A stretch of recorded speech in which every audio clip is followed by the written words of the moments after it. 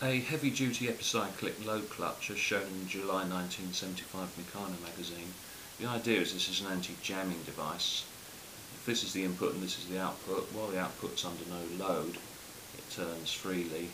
But when the output's under load, the mechanism more or less stops turning here.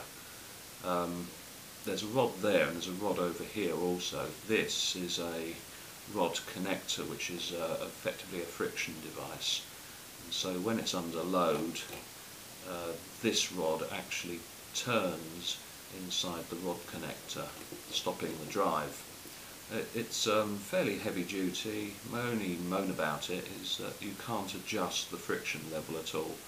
It's just the amount of friction in these rod connectors.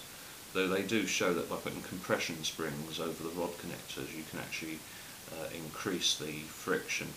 But still, it's a well-made mechanism. I like it.